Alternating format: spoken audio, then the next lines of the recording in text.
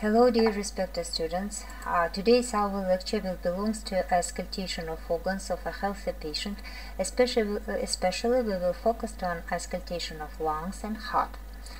Let's start from auscultation of lungs and remember structure of respiratory system. You should remember from anatomy class upper airways and lower airway structure, grades of bronchi, and also structure of alveoli. There are two types of auscultation of lungs, direct and indirect.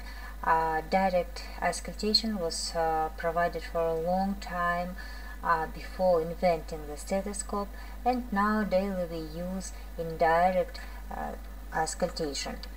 There are basic rules for auscultation of lungs. A room where the auscultation is performed should be quiet and warm. If possible, the patient takes an upright position if the condition permits. Naked to the waist, the stethoscope is pressed tightly against the chest, and each point of auscultation, 2 to 3 respiratory cycles are auscultated. There are two types of breathing sounds, physiological and pathological, or adventitious, physiological vesicular breathing and laryngotracheal breathing, and adventitious breath sounds, wheezing, crepitus, pleural friction, noise, and etc. Let's start from discussing vesicular breathing. Is a normal underlying respiratory sound that is heard over the lungs of a healthy person. Mechanisms of formation of vesicular breathing is vibrations of the elastic wall of the alveoli, most intense during inspiration. This is soft, gentle blowing and continuous noise. This is reminiscent of the sound for. Here is predominate inhalation, and it will be hearable whole inspiratory phase and only 1/3 part of expiration.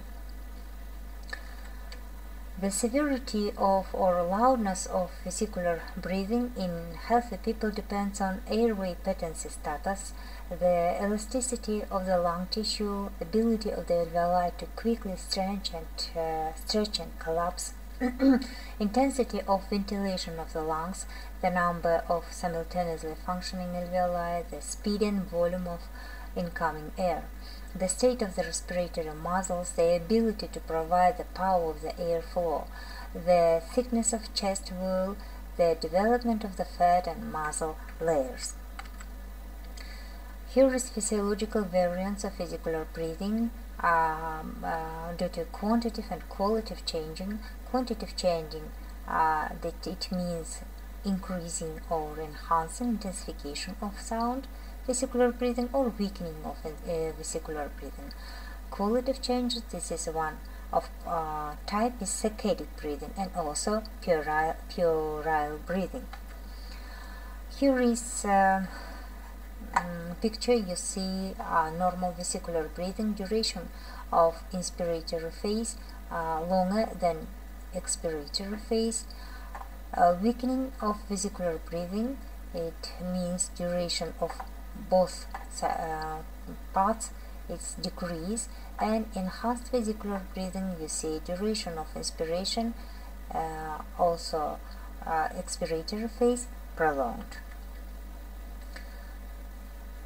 Physiological weakening of vesicular breathing is observed with the patient who has excessive development of muscles or who has obesity, which caused the thickening of the chest wall. Also, it may be hearable shallow breathing at rest in sleeping people and at rest in athletes.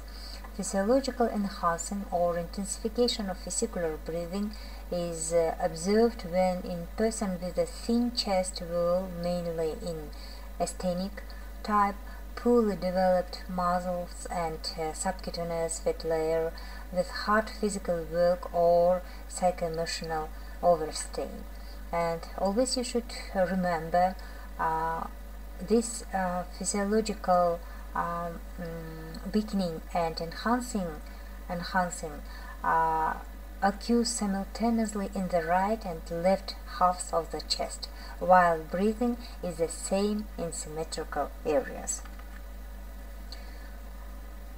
One of types of qualitative changes of vesicular breathing is saccadic breathing.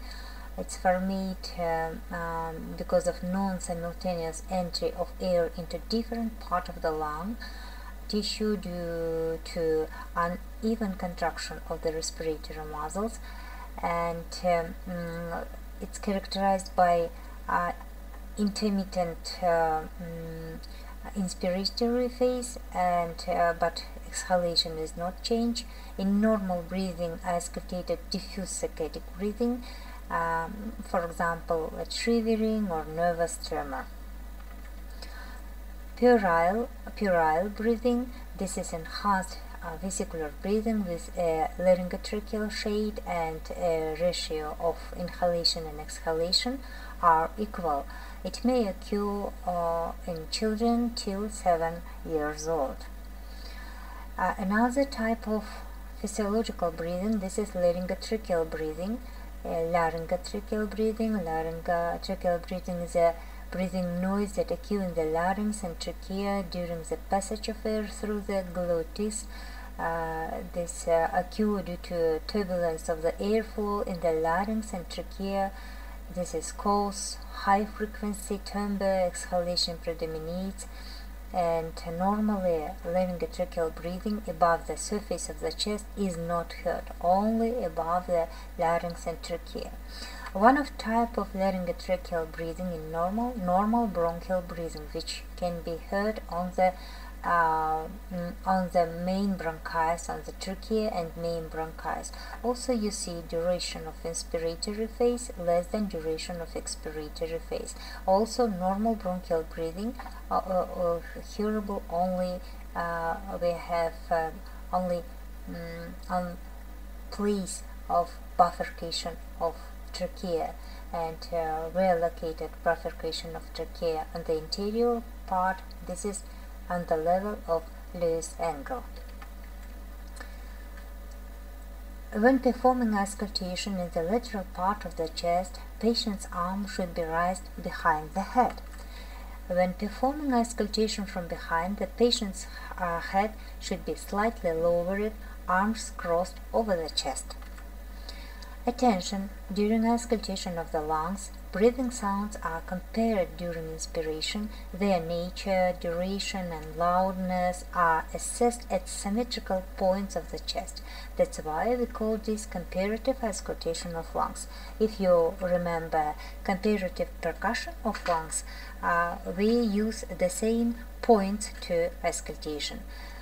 Always we should keep sequences of auscultation, like auscultation, like percussion of lungs. Do you remember? The percussion started from anterior area and go to the lateral part and go to the backside. The same with the auscultation. Always we should auscultate in anterior part. Don't forget about the apexes, supraclavicular fossas, and then we go space by space. And also we are ignoring the heart part, and auscultate the area which is free from the heart, and compare, and then go to the lateral part auscultation. Here is point of lateral part, and sequence of auscultation from behind, and you see points of auscultation. There are similar with points of percussion of lungs. To assess the main respiratory sounds, auscultation is performed with calm breathing of the patient through the nose. In the presence of pathological breathing, for example, crackles or pleural rap or crepitus, special techniques are used to clarify the nature of the sound. In this occasion, we can ask the patient to breathe deeply through his mouth, listen to breathing against the background of forced inhalation and exhalation. After coughing, we again can check lying on his side or back, pressing the stethoscope more tightly, or we can ask imitate inhalation, and etc. Changing of vesicular breathing in the pathology. Quantitative changing may be enhancing of vesicular respiration or intensification of vesicular respiration and weakening of vesicular breathing. Qualitative changing may occur, it may cause heart breathing, vesicular breathing with prolonged expiration, and saccadic breathing. Let's discuss one by one. Pathological weakening of vesicular respiration may occur in hydrothorax condition. You see hydrothorax condition, accumulation of fluid in pleural cavity. Also in closed pneumothorax, incomplete obstructive atelectasis, and lobar pneumonia, stages 1st and 3rd stages of bronchopneumonia. Maybe diffuse attenuation, pulmonary emphysema, swelling of the alveoli wall, interstitial stage of pulmonary edema, and left side heart failure.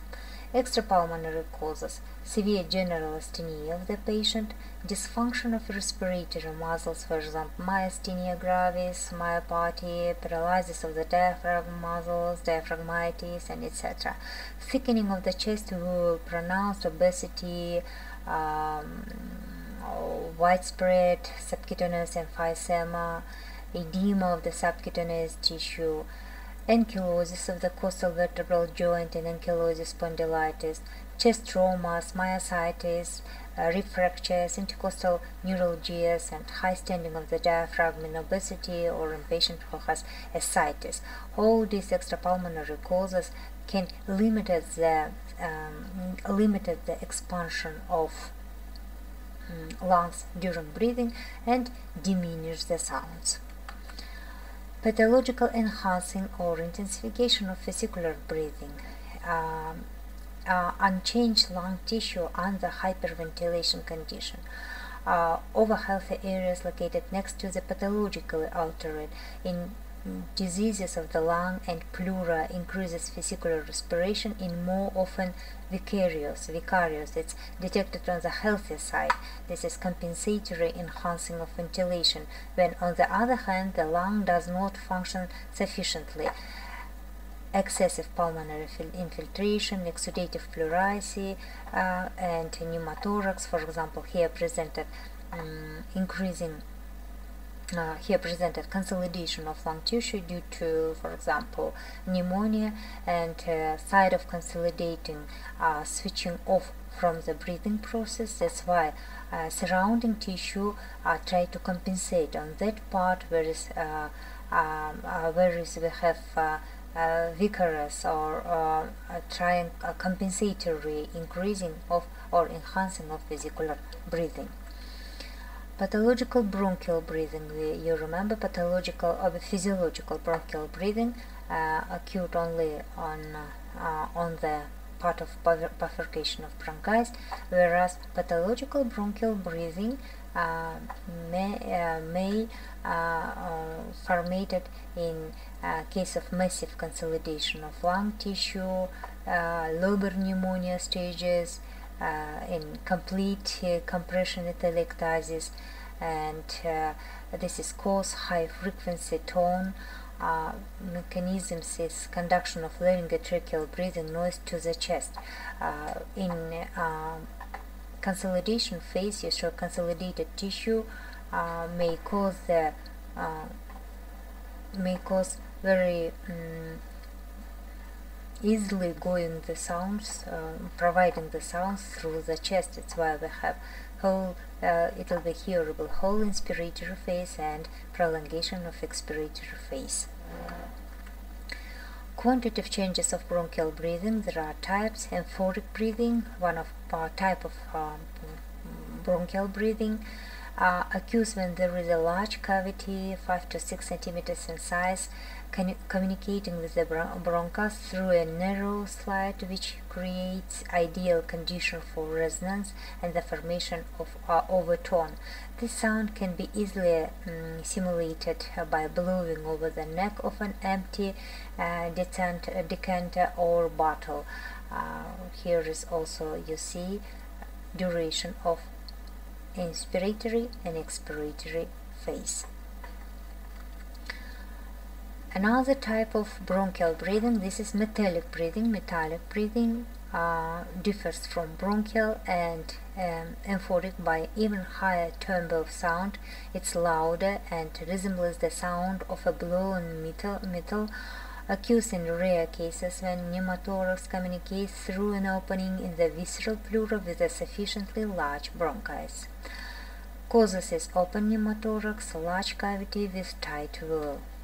And you see here pneumothorax, air, presenting of air in pleural cavity.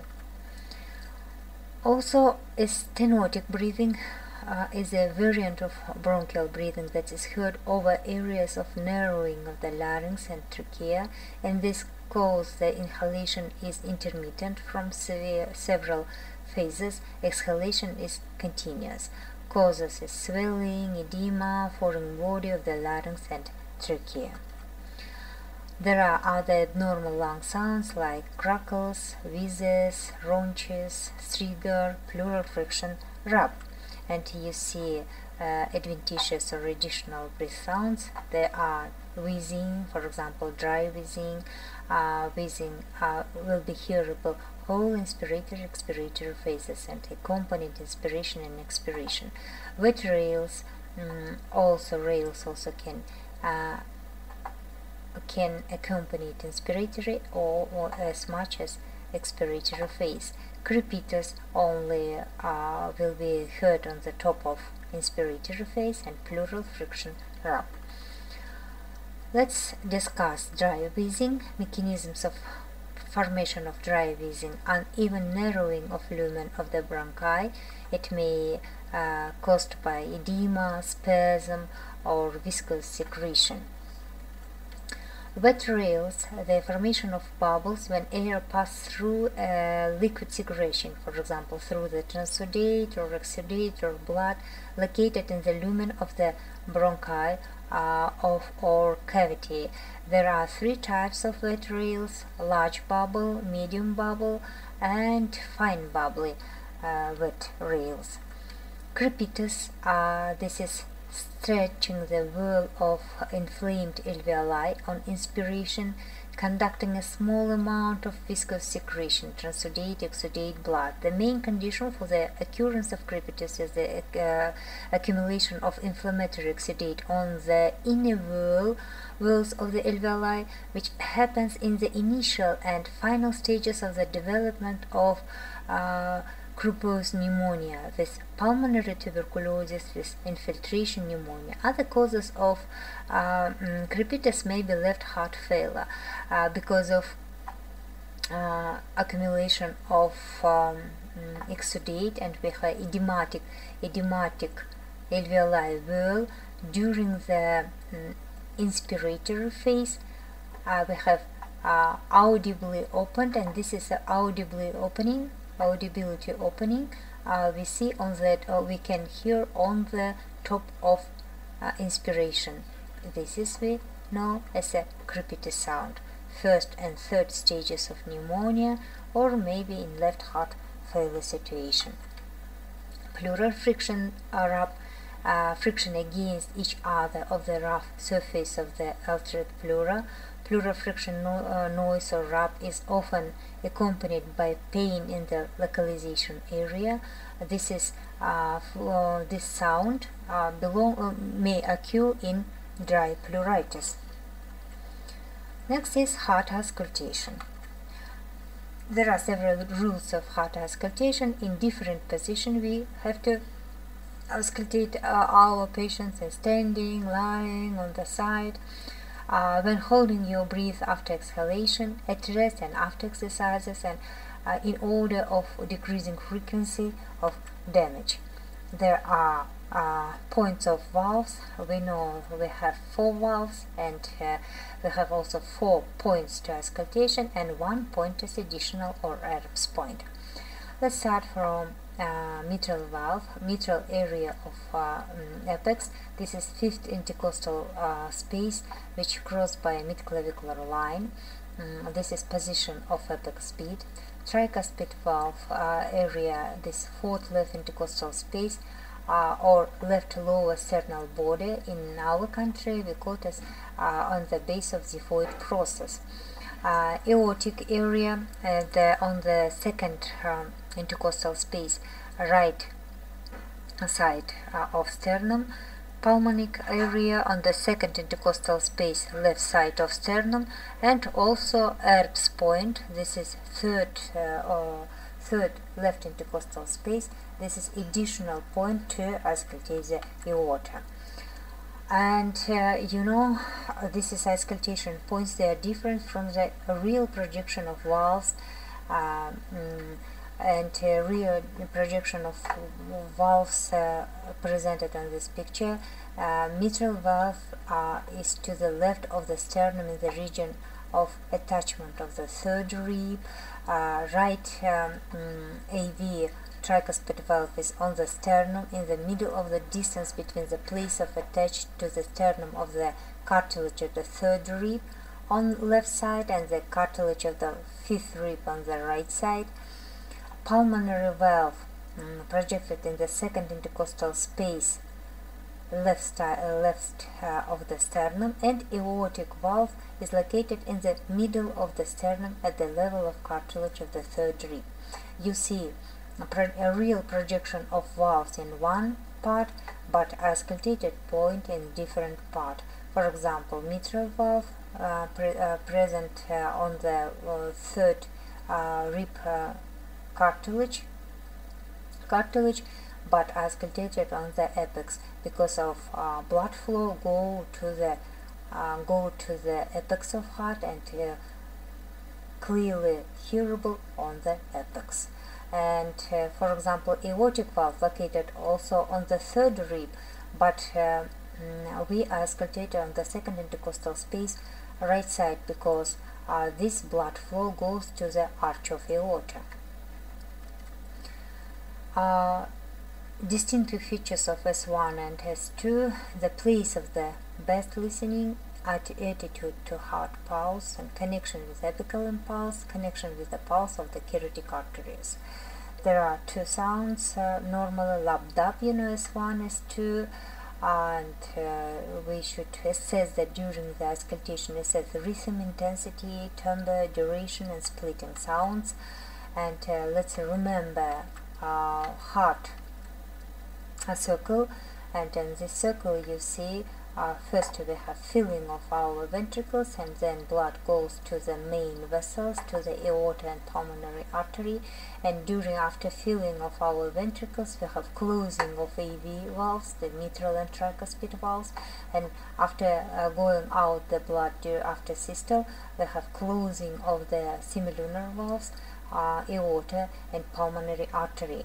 And you should remember that our tones or sounds formatted only during closing of these valves, opening always occur silent. S1 systolic sound is produced by closure of the mitral and tricuspid valve and early systole, and is louded near the apex of the heart. It's a high-frequency sound, best heard with the diaphragm of the stethoscope. Also, mitral closure usually precedes tricuspid closure. They are separated by only about 0.01 seconds, such that the human ear appreciate only a single sound, lap sound. S2 tap sound results from the close of the aortic and pulmonic valves, and therefore has aortic and pulmonic components. Unlike S1, which is usually heard as a single sound, the component of S2 vary with the respiratory cycle. They are normally first as one sound during expiration, but become audibly separated during inspiration. This situation termed normal or physiological splitting sound. Here is you see during expiration, and during inspiratory phase you see splitting of aortic and pulmonary components. S3 occurs in early diastole following the opening of the atrioventricular valves during the ventricular rapid filling phase. A third heart sound is normal, finding in children and young adults or in pregnant women. S3 sound, also diastolic sound. S4 is late diastole and coincide with the contraction of the atria. Like an S3, the S4 is a dull, low pitch sound and is the best heard with the bell of the stethoscope. Volume of S1 sound or audibility of S1 sound depends on tightness of AV valves closer during isovolumetric contraction of the creation of a tightness of the ventricular chamber from the speed of ventricular contraction, volume overload, and mass of heart muscles and pressure overload. Volume of S2 or audibility of S2 sound depends on the tightness of closure of the semilunar valves of the aorta and pulmonary artery, on the speed of closing and oscillation of semilunar valves of the aorta and pulmonary artery, which depends on the level of blood pressure in the great vessels and rate of relaxation of the ventricular myocardium. And here you see S1 sound S1 sound. This is systolic sound, which occur at the beginning of systole. Diastolic phase is longer than systolic phase, and we have three sounds: S2, S3, and S4 occurs during diastolic phase. Again, please remember S1 formatted during closing of mitral and tricuspid valves, S2 due to closing of aortic and pulmonary artery, and S3 due to rapid filling of ventricles, and S4, this sound formatted due to contraction of atriums. Changing in heart sounds at loudness, loud or soft, and timbre, flopping, metallic, splitting, and additional heart sounds. S1 weakening may caused by extraordinary causes or intra-heart causes or intra-cardiac causes. Extraordinary causes: excessive development of subcutaneous fat or chest muscles, emphysema of the lungs, accumulation of fluid in the left pleural cavity, other processes that move the heart away from the anterior chest wall cause weakening of S1 or lap sound. Weakening of both tones or S1, S2 may caused by decreasing contractibility of the heart muscle in patients with myocarditis, myocardial dystrophy, cardiomyopathies, any causes which cause weakening of heart muscle. It may occur in acute myocardial infarction or accumulation of fluid in the pericardial cavity. Weakening of the S1 sound and the apex of heart on the projection of mitral valve caused by mitral valve insufficiency, volume overload in aortic regurgitation, pressure overload in aortic arterial hypertension, decreased conductibility of the left ventricle or AV blockages. S1 sound weakening at the xiphoid process at the point of auscultation point of tricuspid valve, caused by tricuspid valve failure, volume overload, and pressure overload also. Next is intensification of S1 sound. There are also two types, extraordinary and intracardiac causes. Extraordinary causes improving the condition of the conducting of sound. For example, it may occur in patient who has thin chest and wrinkling of the edge of the lungs, approaching the heart to the interior chest wall due to the development of a tumor in the posterior mediastinum. Resonance when large air cavities are located near the left ventricle because of large pulmonary cavity, large gas bubble of the stomach, because of composition of blood flowing through the heart with a decrease in blood viscosity as in observed in anemia, the sonority of tones. Intra-heart causes, intensification of both tones may influenced by increasing sympathetic activation of heart, for example in heart physical work, excitement, or for example patient who has grave disease due to increasing metabolic rate. An increased S1 at the apex of the heart is observed with a decrease in the filling of the left ventricles with blood during diastole. For example,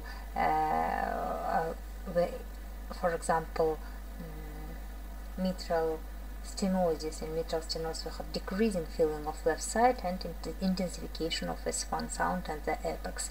And intensification of S1 sound at the xiphoid process may caused by stenosis of tricuspid valve. A weakening and intensification of S2 sound over the aorta. A weakening may caused by insufficiency of the aortic valve, aortic regurgitation, significant reduction of blood pressure, weakening of S2 sound above the pulmonary artery caused by insufficiency of pulmonary valve regurgitation, and decreased pressure in pulmonary artery.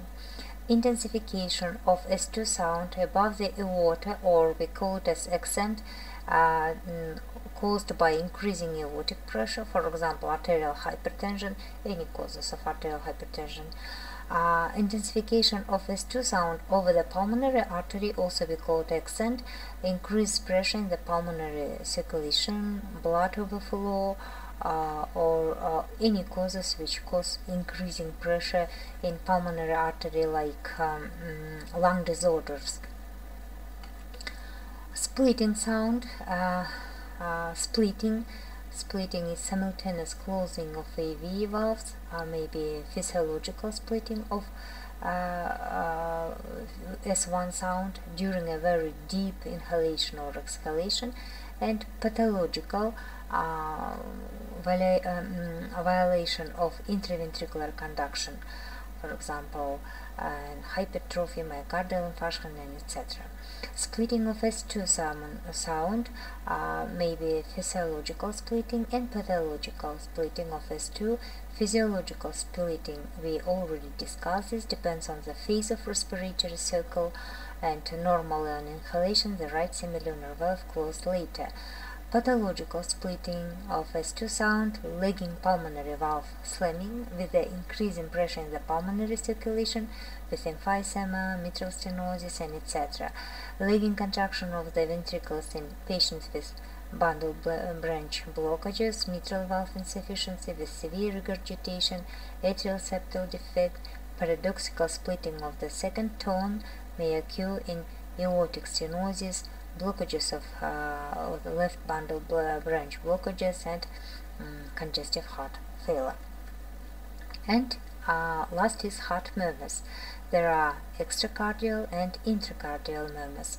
By the phase of the cardiac cycle, we recognize systolic and diastolic murmurs. By the presence of change in the structures of the heart, organic and functional. Organic may be connected with valvular stenosis and insufficiency, muscles, dilation of the cardiac cavities, and expansion of the valve ring in myocardial dystrophy, cardiomyopathies. And functional, high speed, increased blood speed because of increasing blood speed due to thyrotoxicosis, fever, nervous excitement, anemic, decreased blood viscosity, and dystonic, increased papillary muscle tone. Extracardial, there are pericardial, cardiopulmonary, and pleurocardial extracardial murmurs. During auscultation, it's necessary to determine the ratio of noise to the phase of the cardiac cycle. Noise properties or murmurs properties, strength, duration, timbre, and then place of best listening, and also direction of noise conduction, where conducted. It may conduct to the direction of carotid artery or to the direction of apex, and etc. And here is several types of heart murmurs, which we will discuss in future topics when we will discuss the syndromes like heart valvular disorders, stenosis or regurgitations. Thank you for your attention.